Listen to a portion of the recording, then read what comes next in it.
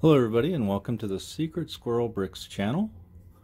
Today we're going to be taking a look at the Brickmania F-4C Phantom. This kit was originally designed by Cell and its kit number was 1031 and it contained 1,290 parts. I do not have the original kit. This one was built via digital instructions that I got from Brickmania. I will leave a link for that in the description below.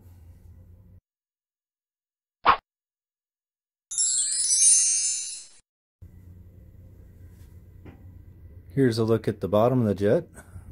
You can see the loadout right here.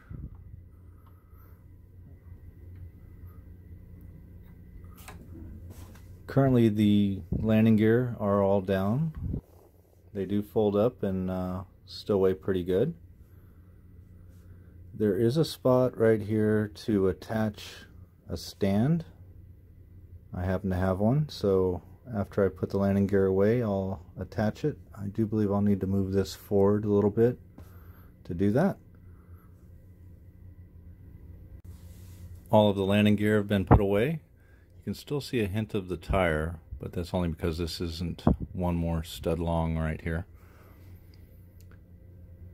And for the stand, like I said, I would either need to move this forward. Wow. Have to go all the way up there. I'm going to go ahead and leave it off. Stand uses a couple of axles to hold it on. And you just insert those right here.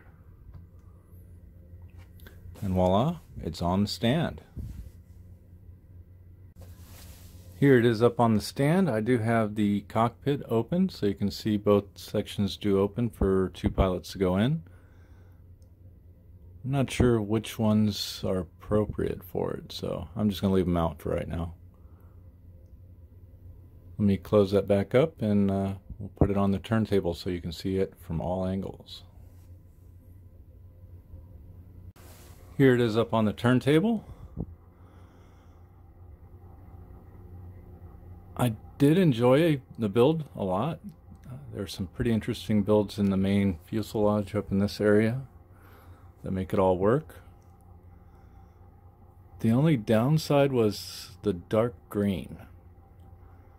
I heard a lot of funny creaking sounds as I was putting it on, and I actually had one of the 1x4 tiles crack on me. Kind of worried when I go to take this apart how many pieces will make it.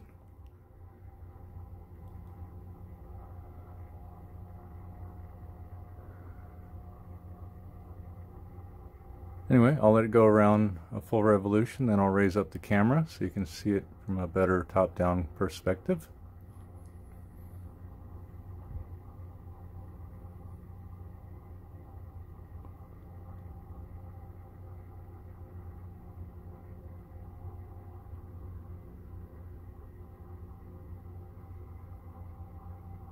Be interesting to see it in all light bluish gray.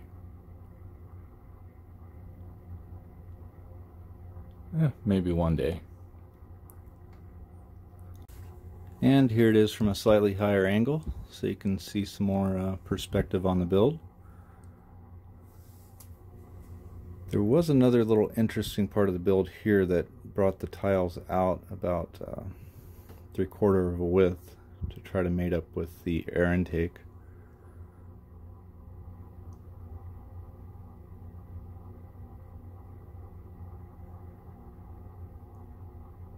Really enjoyable build. If you guys do want to do it, I'd recommend going to Brickmania and getting the instructions for it. Like I said earlier, the instructions will be linked in the description of this video.